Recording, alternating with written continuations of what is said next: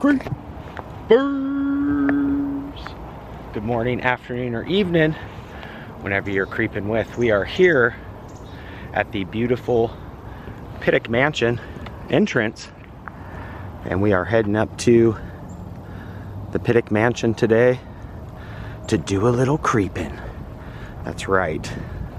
Not only is this a extremely beautiful and creepy, iconic place of Portland, some say haunted, it's also the location to the 1982 movie Unhinged. That's right, filmed right up here during the night at Pittock Mansion. Today we're gonna go up here, check out Pittock Mansion, learn some history, some haunted goodness, and also do some screen grabs from then and now for that movie I love you guys for always creeping with. But stay tuned, we're doing a little Pittock Mansion creeping. So yeah, we're just kind of walking in off of Burnside. Normally when I come up here, I will hike up through Forest Park, but I kind of wanted to go a new route, switch things up. And also, there's some information along the way here that's kind of not along the other route. They've entered these little placards here, and also some of the screen used shots from that movie. Built in 1914, Pittock Mansion was the modern house with the latest inventions. We're gonna go up here and get a better look.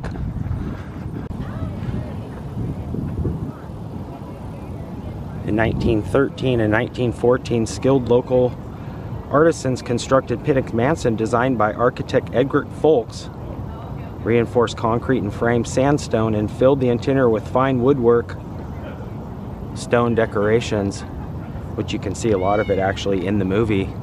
Most of this was, well, all of it, the inners and outers, exteriors and interiors, were used in the production of the movie. And it's absolutely beautiful. I don't think we're going to be able to actually tour it today, but I did find some screen use shots from when the movie was being filmed, and also from the actual screen use shots. Wow, even have some old-timey pics here, what it looked like in 1914. The home also featured the latest technology with thermostat controlled central heating and a central vacuum system. Wow, that is so cool. All right, let's get up here and get a better view. Yeah, just an incredibly beautiful mansion, very creepy too, with the, like, I think they're called witches' hats. So yeah, in '82 they used this as the filming locations for the movie Unhinged, which actually they did a remake a couple years back, but the original was shot here, and they had to shoot it during the night because this is open to the public during certain hours. So they actually had to come here at night, get in all the shots, and utilize as much as they could while the mansion was closed to the public. But yeah, just a very beautiful yet creepy mansion. And I believe some more of the screen use shots were filmed just right over here. But I also wanted to just kind of take you guys around real quick and just give you a good view of the mansion itself. And they do offer tours here, which we might do at some point, but I was able to find most of the screen use shots from the movie online, so we might save that for another tour. But just a very, very, very beautiful mansion. So what I remember is Henry Pittock was like a newspaper mogul for the Oregonian. He became the very first owner and publisher, and they met up here, him and his future wife, Georgiana, they were alive separately by wagon trains in the 50s. And by then, you know, back then, Portland was just a muddy village, as you can see here in some of these old-timey shots. Here's a picture of them out front here at the side entry circa 1914.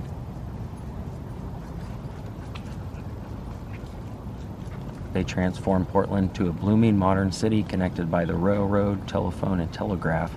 And if my memory serves me correctly too, they actually had a lot of, like, you know, amenities in the house that no one had seen before, including a vacuum cleaner that was like embedded in the wall. And it's also known for his lavish, like, showers and other kind of facilities that no one really had seen before. Pretty dang cool. So the mansion can really be seen very well throughout the movie, but one of the main pictures that I caught that gives a really great view of the whole backside here is when she's coming out of these doors here, kind of in her work clothes with the apron on, and just kind of walking around, not really quite sure as to what's actually going on here at the mansion. Now this movie rather, is about 3 teenagers that are driving, have something wrong with their car. It's raining out.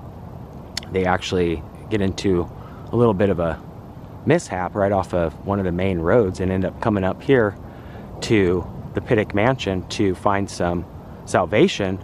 And the people that own it invite them in, but very unexpected as to what will take place during their visit. And you can actually see her walking out this way. You can see all these windows. Basically the whole mansion makes the shot. But that would have been it. Those are the doors right there, and it really doesn't look much different at all since '82. The screen use shots that were filmed on the interior I was able to find online too. We're not going to actually do the tour today, but I was able to find where those were located. Up in the 2nd and 3rd floors would have been the girls' bedrooms, and like I said, all of it was used, the interiors and exteriors, so not a lot has changed. I mean, it's basically the same mansion other than, you know, the gardening and everything like that. But pretty cool to see that all these years later. Not to mention just how cool the place looks. Anyways.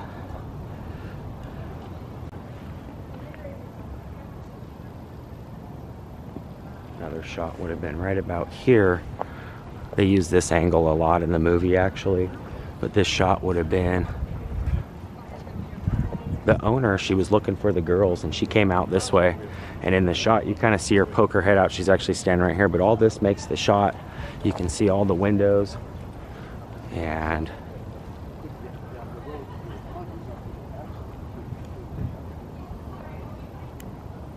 that would have taken place right about here. A lot of the shots actually for this angle, kind of just showing the entire mansion. Then you see her walking this way, and in this movie, or in this scene rather, she was coming out of this door here, and you can actually see all this ivy, which is way overgrown since '82, but this is the spot. And what gave it away here was this kind of trim here on the door. You can kind of see the louvering, and here's the actual door that you would have seen her coming out of,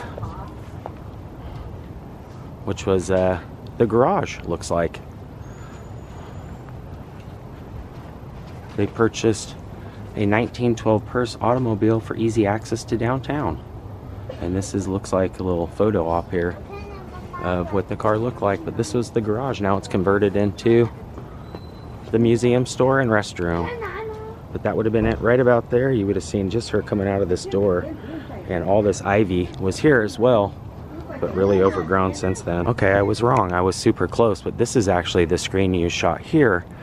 It's still the garage, but in this angle gives it a better depiction. This is a one-door entry. I thought it was the garage, but as you can see from '82, all these vines are still here. It's still the same, obviously, building, but this door was the door that you would have seen her come out of right here.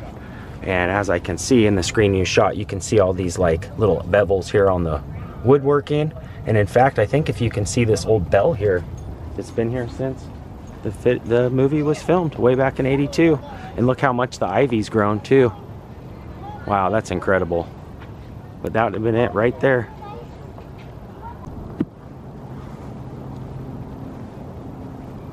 just kind of on the backside here,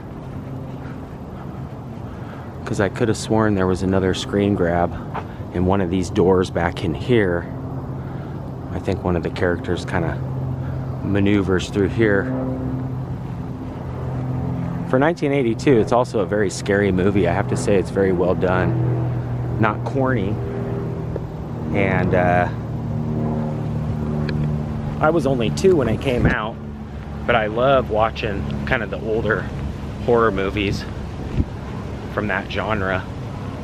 All of them really, but yeah, this is just so cool being up here right now too, and seeing this big old, pretty much castle here. Absolutely gorgeous. Walk up the stairs here. I've never actually been up this far, like onto the porch. Absolutely stunning. Might be able to put the camera up against the window just for a second.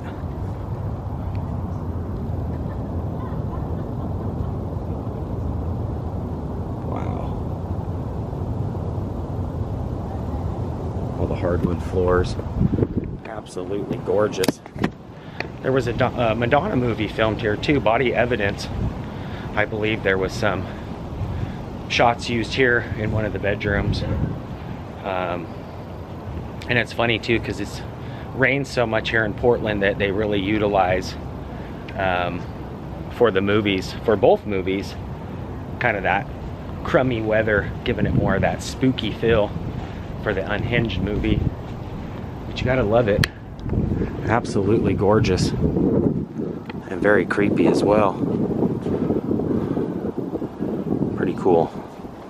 All right, let's go get some more info. I believe these are like windows, but they act as a skylight, I believe, for like the basement. So the light kind of beads through these and projects light down onto the basement, I take it.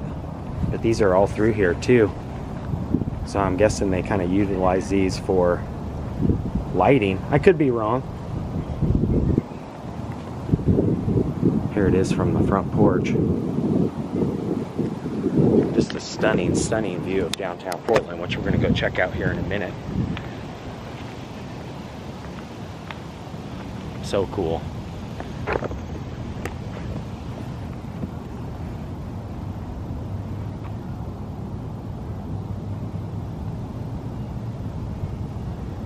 Wow, all the folks that donated their time and money. November 2013, it was totally renovated. Very nice.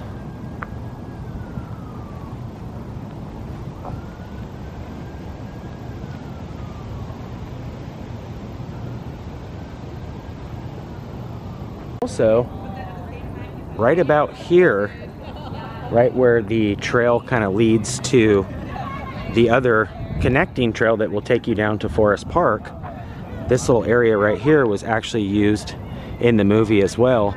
And if I'm kind of estimating roughly where this would be, a very iconic part of the movie, a very crucial scene, takes place right about here when she is greeted by none only than the Grim Reaper herself, kind of crawling up through the woodwork here, making her way back to the house. She's actually completely hacked to death by the Grim Reaper and his big axe or sickle, whatever it's called. And I believe most of the interior shots that were used for the girl's bedroom and whatnot were up on one of these second or third floors.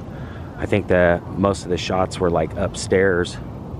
And in one of the shots, you can actually see the little creepy guy spying on the girls through the little hole in the wall that he built. And so,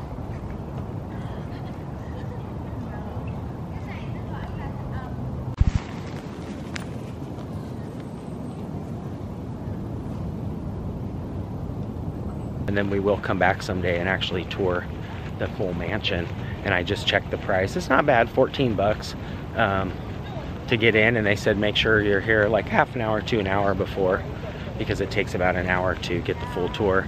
And she did confirm there was the high-tech kind of vacuum system and everything like that that the Pittocks had way before anybody. So all the days of newspaper moguling paid off. But yeah, just a incredible view this morning. I think I picked like one of the best days to come up here. All right, so I just met some really nice folks and they're having me take their picture. So I might have to come over here real quick. Probably not supposed to walk on the grass, but that's okay because we're gonna do like this.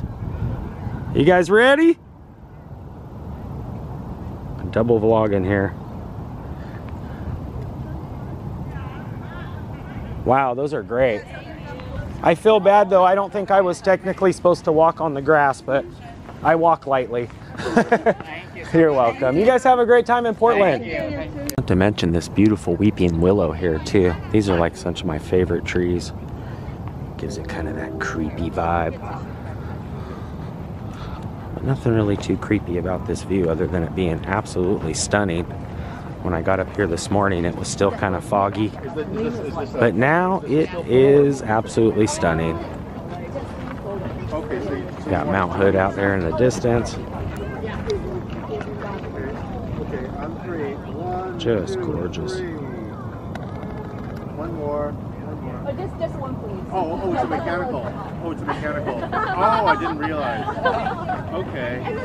Thank you. Okay, so that's like a tiny Polaroid camera? So cool. What kind of camera is it? Instant, what brand is it? Instax Mini. Wow, this zoom really works good. Thank you. The coin tower there.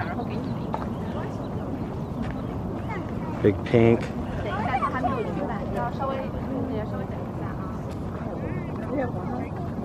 Just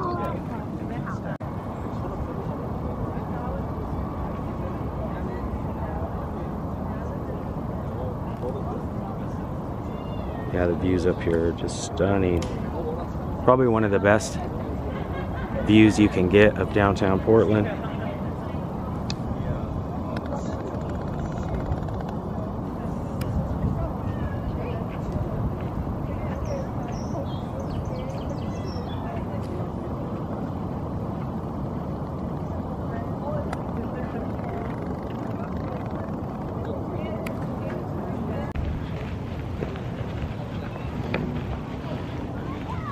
Alright, that's gonna do it from the beautiful Pittock Mansion.